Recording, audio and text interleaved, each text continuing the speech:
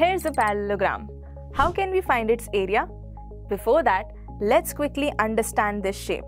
Its opposite sides are parallel. Its opposite sides are equal as well.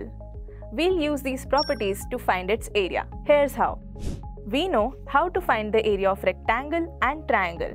So let's break this shape into these familiar shapes. We can chop off a right triangle from this side and slide it over to the other side. These two sides are parallel and equal.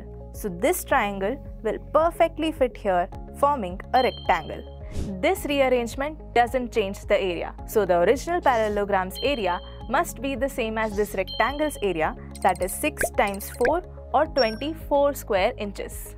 How about this parallelogram? Its base equals 3 inches and height equals 7 inches.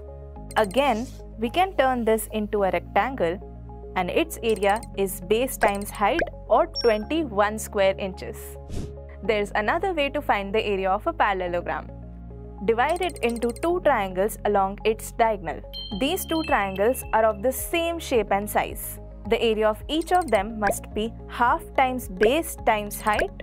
Now the area of parallelogram must be double, that's base times height. Now that's how you find the area of any parallelogram. Take any of its sides as its base and measure the corresponding height. Its area is base times height. How about this parallelogram? With all sides equal. It's called a rhombus. Can you find a way to calculate its area? Let us know in the comments.